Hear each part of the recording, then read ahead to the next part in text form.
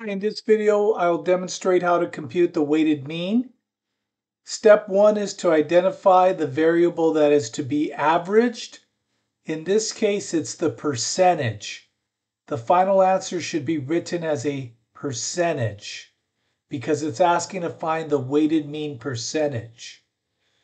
We label this with the X. The weights have to be the residence, and we're going to label that column with the W. The next step is we want to convert all the percents to decimals. 78% is converted to 0.78. We drop the percent and move the decimal 2 spaces to the left. Repeat that for all the other percentages.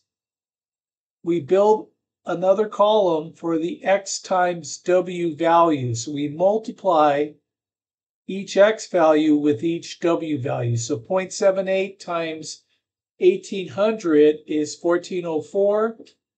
0.56 times 2000 is 1120. And then just repeat those products.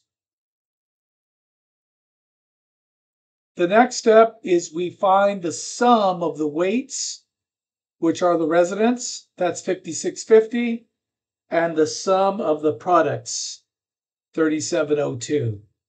We're now ready to calculate the weighted mean, X bar.